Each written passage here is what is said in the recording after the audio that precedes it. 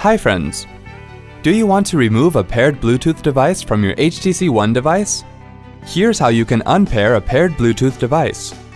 You will notice a slight difference in the screen transitions than the actual device screen transitions here.